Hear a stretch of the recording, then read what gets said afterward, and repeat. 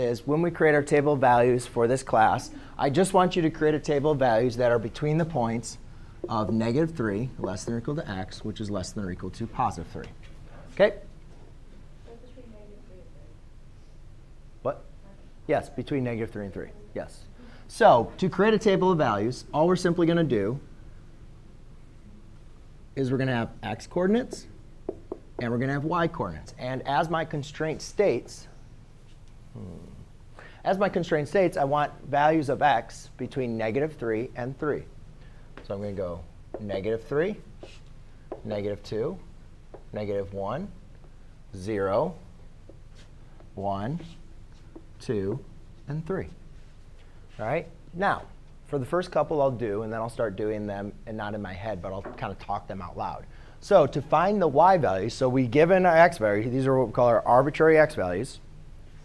To find the y values, all we're simply going to do is take our equation and plug in our value for x, or plug in our value in for x. Now, we haven't talked too much about absolute value functions, so just remember absolute value represents the absolute distance, so it's always going to be positive. So I have -3 plus 1 is -2.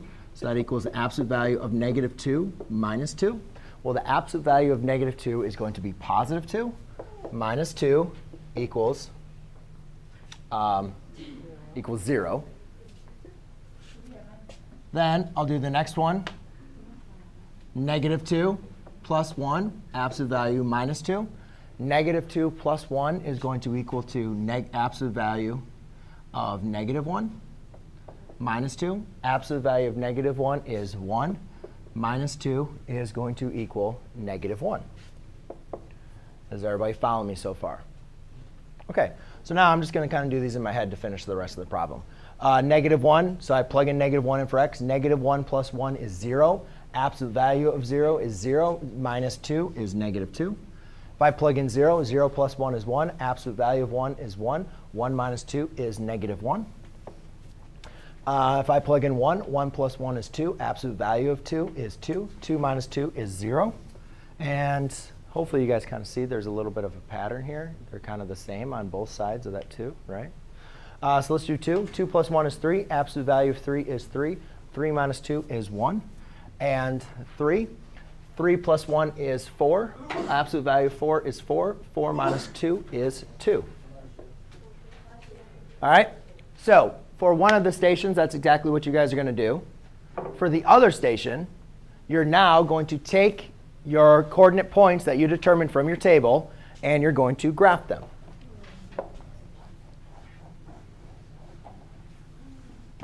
So let's figure out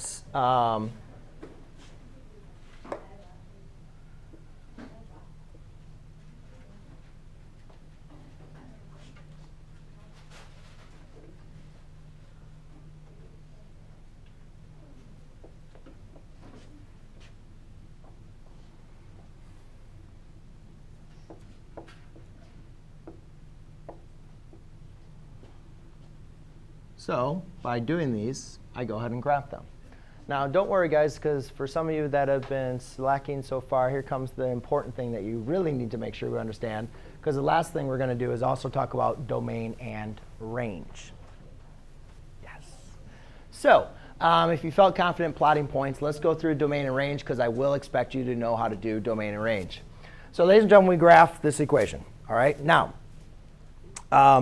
when determining the domain and range for this function, actually what I'm going to do is I'm going to just tell you what the domain and range for this one is, and then I'll actually do a different example for you for this. So the domain for this function is going to be from -infinity to infinity, because the graph keeps on going to the left, keeps on going to the right. That's the set of all x values. There's no restriction. All x values are going to be covered within the domain. However, the range only goes as far down in the y value as -2 to infinity. Okay? I will do a better explanation here next. I just wanted to kind of finish